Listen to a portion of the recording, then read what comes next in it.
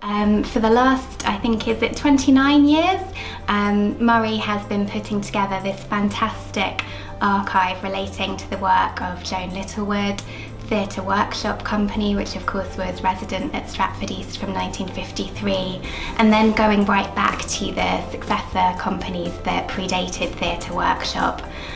Not only that, but also recording the later work of Theatre Royal Stratford East after Joan Littlewood's departure. It starts with the very first production here at the Theatre Royal, Stratford Attibo as it was then, on the 17th of December 1884. And the present archive that has gone into the British Library today goes up to 2017.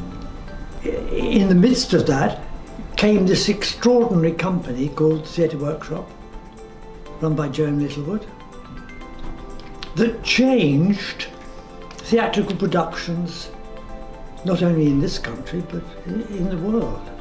Well, you start with programmes, you start with what we call flyers advertising the shows, the photographs that were taken, the reviews, the play scripts, the working scripts, the ideas,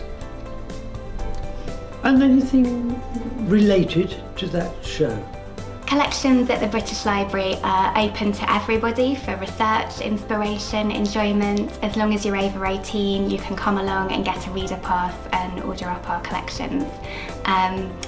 What's amazing about this archive is that it offers so many different strands of research potential, so whether you're an urban geographer interested in Joan Littlewood's Fun Palaces project, or you might be interested in the agitprop theatre of the 1930s, or perhaps Rudolf Laban's influence on the company in terms of movement and dance. I mean, there's so many different avenues to explore, so I think it will offer a lot for theatre practitioners, for theatre scholars, but also researchers working in kind of wider fields.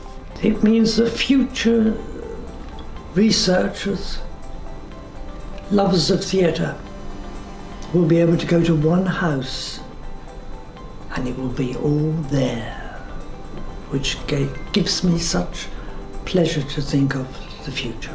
And so that's why 29 years of voluntary work has been nothing when I think of what the future will hold.